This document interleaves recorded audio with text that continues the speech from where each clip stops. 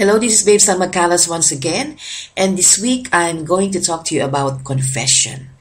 And like my video last week on daily prayer, this video contains excerpts from Rediscovering Catholicism by Matthew Kelly.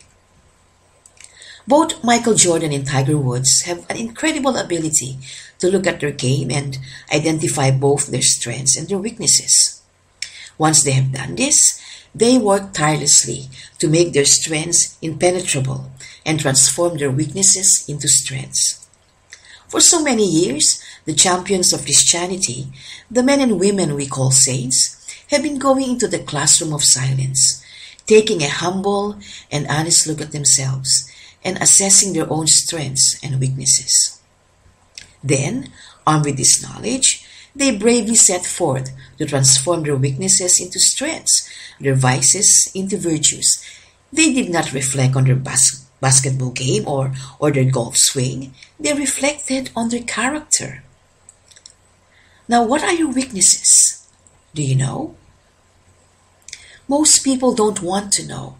We don't want to think about our weaknesses. We don't want to talk about them. And we certainly don't want anyone else to point them out. This is a classic sign of mediocrity, and unfortunately this mediocrity has a firm grip on the church and humanity at this moment in history.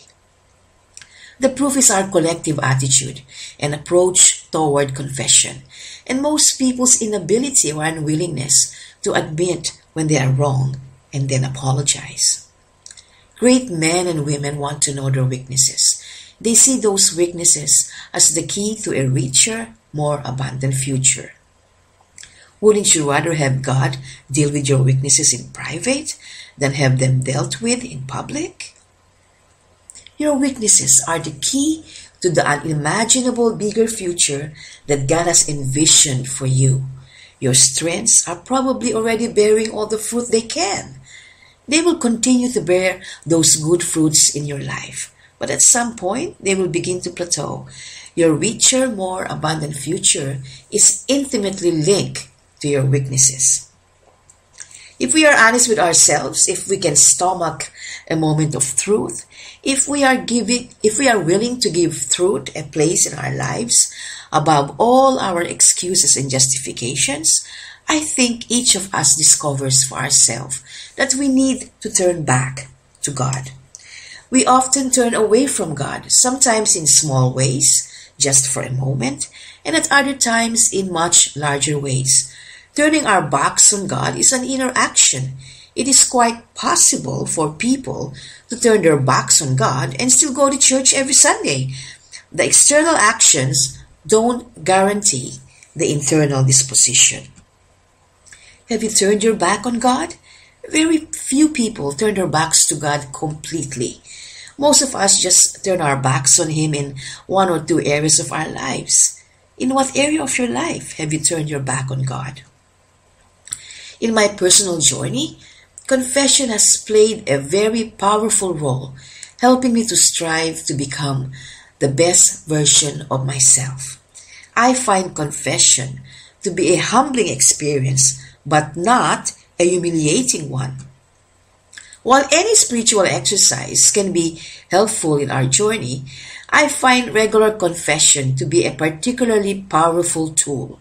When I close my eyes in prayer, I see the person I am and the best version of myself side by side, and I am challenged to change. This is what takes place in confession. So we prepare by asking ourselves some soul-searching questions in an examination of conscience. Those questions give birth to the dual version of the person we are at this moment and the person we are capable of becoming. We then bring our faults, failings, and flaws to God. Through this process, we open ourselves up to God and the mysterious gift of grace. This grace often takes the form of a stronger desire to become a better version of ourselves. There are, of course, some common objections to the practice of confession. The secular culture propagates the myth that there is no such thing as sin or evil, no objective truth, and no universal right and wrong. They tell us that these are just ideas the church invented to control and manipulate people. I assure you, sin and evil are real. This truth should require no proof or explanation. If you feel it does, turn on your television tonight and watch the evening news, or take a casual walk through history. The catch cry of modern Christians has become, I don't need to confess my sins to a priest. I can confess them straight to God. You can do anything you want.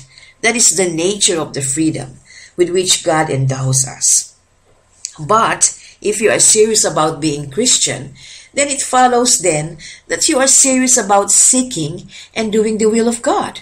The tradition of confession is deeply rooted in the life and teachings of Jesus, as seen in the Gospels. I have often wondered how non-Catholic Christians are able to ignore or explain away some of these central passages. For example, John's account of Pentecost. Peace be with you. As the Father has sent me, so I am sending you.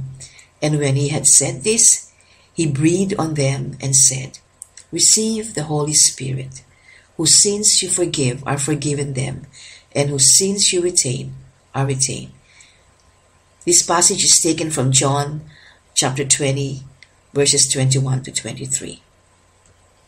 But perhaps the biggest danger with the direct-to-God approach is that it becomes all too easy to deceive ourselves, and then we begin to create God in our image.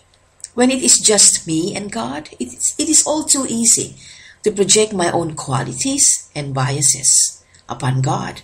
We begin to create God in our own fallen image. There are two truths of self-knowledge for us to consider here.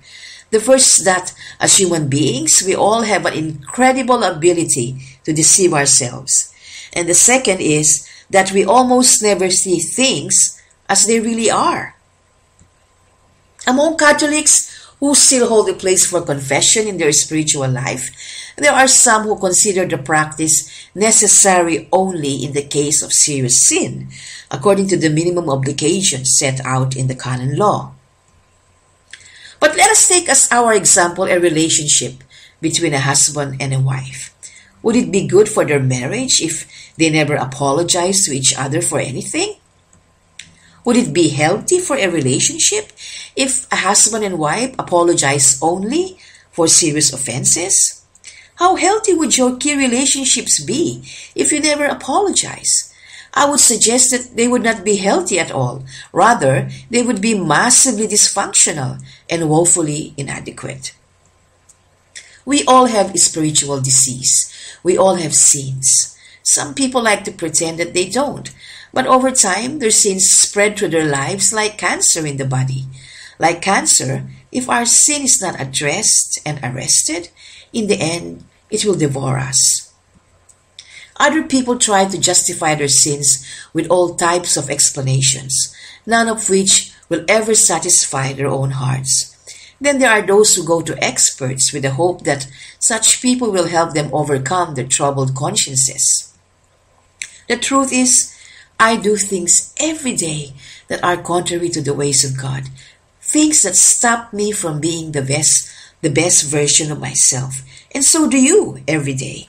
Then we carry all this baggage around with us, and it affects us in ways that we are often not even aware of. Our sins affect us physically, emotionally, intellectually, spiritually, and psychologically. They affect our relationships, our work, our health, our intellectual clarity, and our ability to genuinely embrace and experience all of life. But if you want peace in your heart, I want to personally invite you to come to confession. There is no treasure in life like a clear conscience. If you want the joy of a clear conscience, come to confession.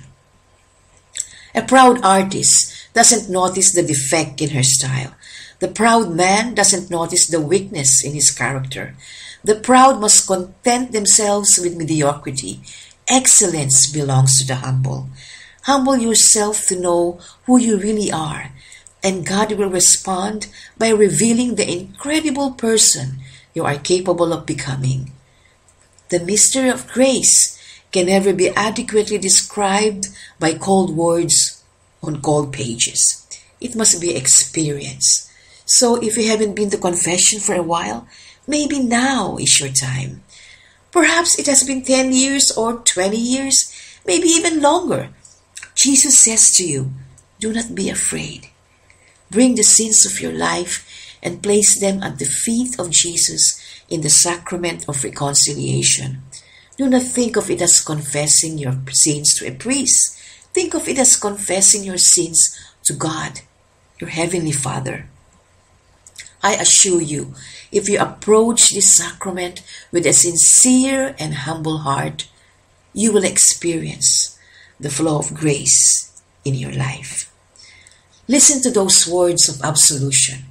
By the ministry of the Church, may God grant you pardon and peace. And I absolve you from all your sins in the name of the Father, and of the Son, and of the Holy Spirit. Amen. As the priest speaks those words, the floodgates of grace are opened, and your soul will be filled with a deep peace.